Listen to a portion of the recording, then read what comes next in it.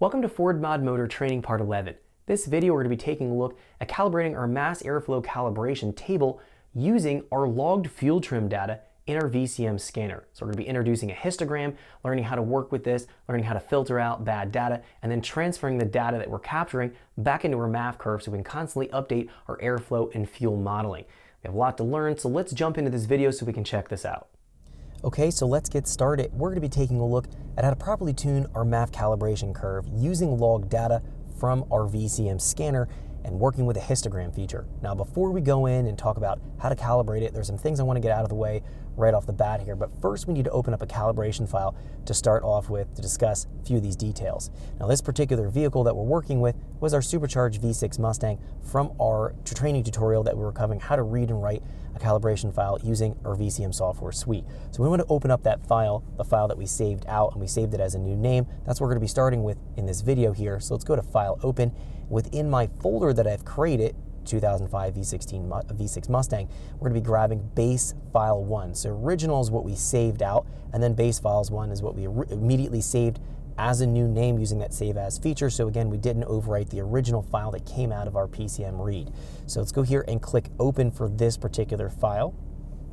And then I'm going to move in here to engine, and then we're going to be moving in here to airflow and into general. And we're specifically taking a look at our airflow versus voltage curve. Now, a few things I want to get out of the way right off the bat, and how we're going to be moving through this video, the assumptions we're going to be making.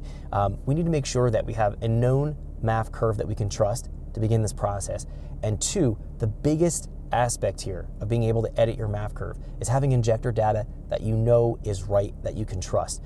Because we don't want to go in and start to tune our MAF curve if we're finding that our fuel and airflow modeling relationship is off. If we've misrepresented our injector data, we know that that's going to be skewing up or potentially skewing up our fuel delivery.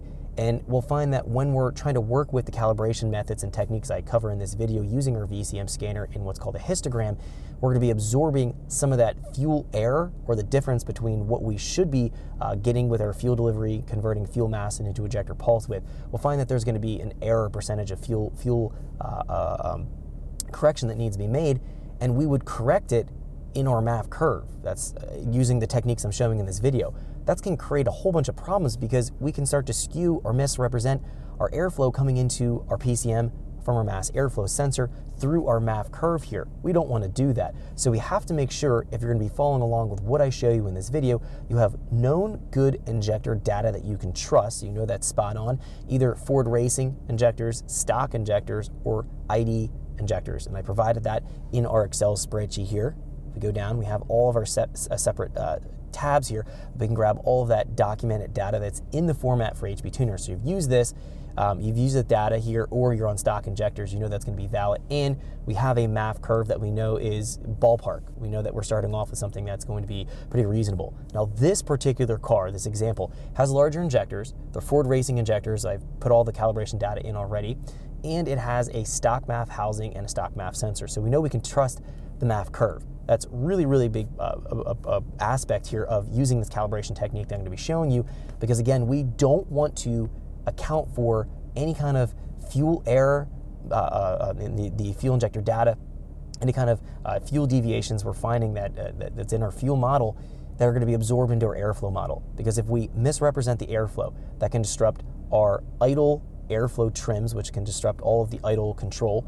It'll start to disrupt the torque modeling going on in the PCM, which if you're on an automatic transmission can create shifting problems, and or it can start to skew up how the drive-by-wire system is going to work. We can actually have drivability problems with drive-by-wire because everything is driven off torque, which is going to be a function of airflow coming from our MAF curve. So the MAF curve is super important.